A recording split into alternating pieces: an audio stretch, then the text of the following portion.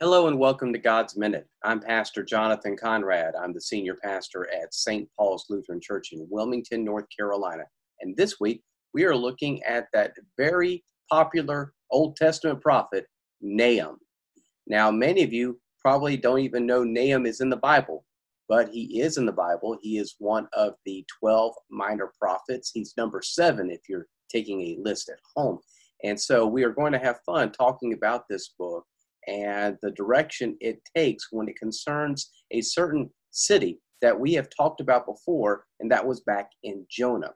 But let's begin our week of Nahum with today's reading. An oracle concerning Nineveh, the book of the vision of Nahum of Elkosh. A jealous and avenging God is the Lord. The Lord is avenging and wrathful. The Lord takes vengeance on his adversaries and rages against his enemies. The Lord is slow to anger, but great in power, and the Lord will by no means clear the guilty. His way is in whirlwind and storm, and the clouds are the dust of his feet. So Nahum is one of the minor prophets that we find in the Old Testament. We don't know much about him because this is the only time throughout the Old Testament that he is mentioned. And in this book, we have an oracle. An oracle is a message from God, and we see a lot of these oracles throughout the Old Testament, in particular the prophets. And in this particular passage, this oracle is presented as an acrostic. Now, an acrostic is a type of poem that the first letters of each sentence spell out a message, or it spells out the alphabet. And in particular, this one, it spells out the Hebrew alphabet. And that's 22 letters. But let me give you an example of what an acrostic poem looks like. Cuddly, acrobatic, tenacious, softly purring, judging. That's right, I'm talking about cats. But in the Hebrew language, that's what this oracle would look like, using the first letters of the alphabet. So the book concerns the destruction of Nineveh and how Israel and the Jewish people should react.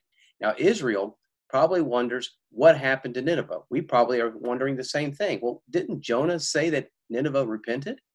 Well, Nineveh did repent, but maybe they unrepented. We're not really fully sure of all the reasons, but what we can know is from personal experience. We too have repented from God, and there are times that we have unrepented. We have walked to God and we have walked away from God. So this is a very human reaction that we have in our relationship with God. So the people of Israel knows what it's like to have God's wrath, because that is one of the reasons that Israel is no more. They turned away from God. But what's different in God's approach to Israel as opposed to what God does with Nineveh is that when God destroys Nineveh, that's it. But when God destroys Israel, God then offers Israel his refuge. So there is a second chance when it comes to Israel. It's kind of like a parent who punishes a child when a child has done wrong. The parent still loves that child, but there still has to be some kind of punishment for whatever wrong that child has done. So you do that out of love, and you do that to build that relationship, and you do it to teach your child a lesson. And so one thing that we can look at is Nahum points to God as a refuge among the turmoil. For Israel, the turmoil is being in exile and wondering what the next day is going to be like. And for us, with this pandemic, what is the next day going to be like? And as Nahum would tell us, we can see refuge, and we can find refuge in God through this tough time. So even though Nahum is a very short book, there's a lot to unpack, and I look forward to unpacking it with you. You have a wonderful day, and I will see you tomorrow for another edition of God's Minute. You take care, and God bless.